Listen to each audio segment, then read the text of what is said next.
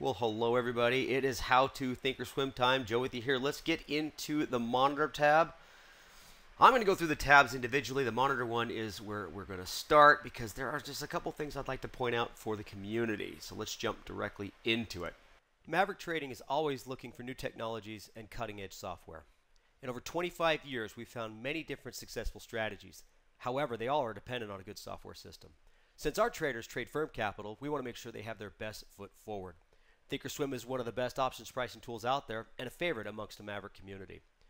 As a community, we like to share our findings with each other and the public. If joining a community is something that you'd be interested in and being a professional trader, come check us out. Let's get into the tutorial.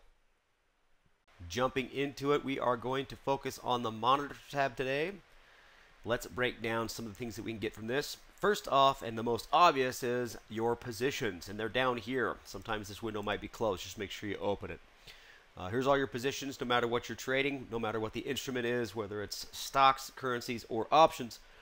First thing I'm going to pull off is I do like this expand and drop down all panels. This way you can put this down. You can see what kind of position you have on it, whether you have options that expire or your stock. How many contracts, all that stuff. It's kind of neat. You can also close it to create more room. Here's a question I get a lot. This is why I'm on my demo account, is right here. Adjust account. People say, hey Joe, how do I add money to my account or take it away or rebalance things or start over?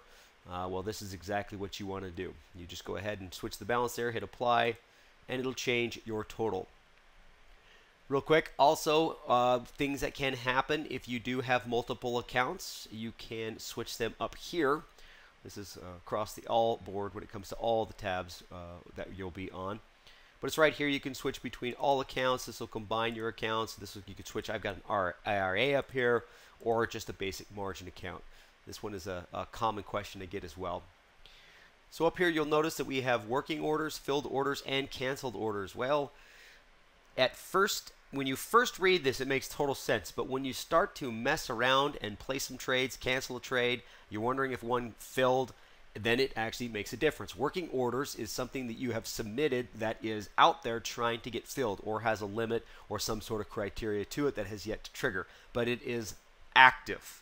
A filled order is where a transaction has occurred, meaning shares were exchanged with money or contracts, things like that, whatever you're trading.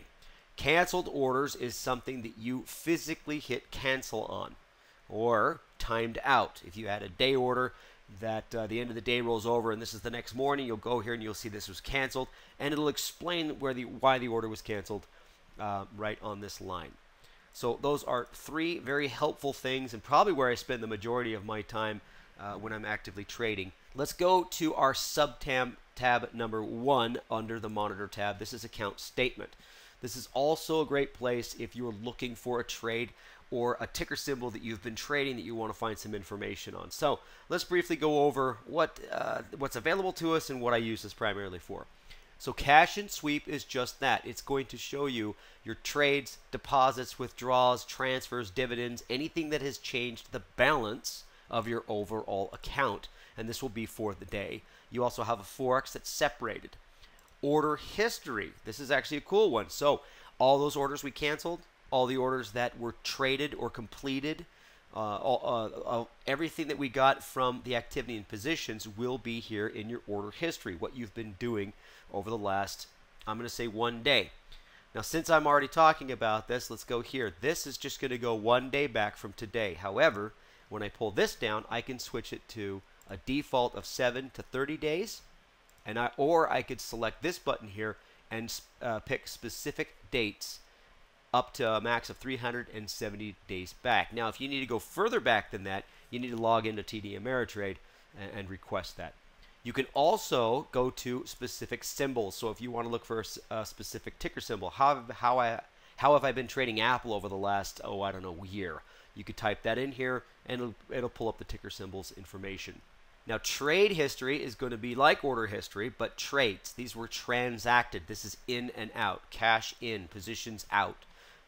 All those things will be separated from your order history, which is great because this one will directly affect what? Our cash and sweep vehicle up here.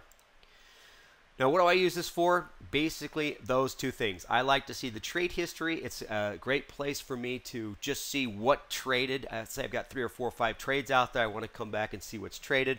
I could do this for my activity and positions, but sometimes the account statement going to trades history will tell you, oh, yeah, 3 or 4 or 5 days ago, if I was to jump this back to 7 days, then it would show me all of those transactions over the last 7 days. That's primarily what I use it for. FX reports is going to be very similar to your account statement. It's just going to be specific to Forex. And then you have the strategy roller. Now, what's cool about this strategy roller is if you have a position that is attached to another options position, like a diagonal spread or a covered call or a protective put, anything that's kind of married together, it will pop up here and you can actually change it. Now, also, it is available in activities and positions overall. It would be in here, but if you wanted to find it specifically, it's right here in rolling strategies. All right, guys, that's it for the monitor tab. I think next time we're going to jump down on our next tab, maybe the trade tab, and we'll go from there. But you guys, I appreciate you joining me, and have a good one. We'll talk to you next time. Bye, folks.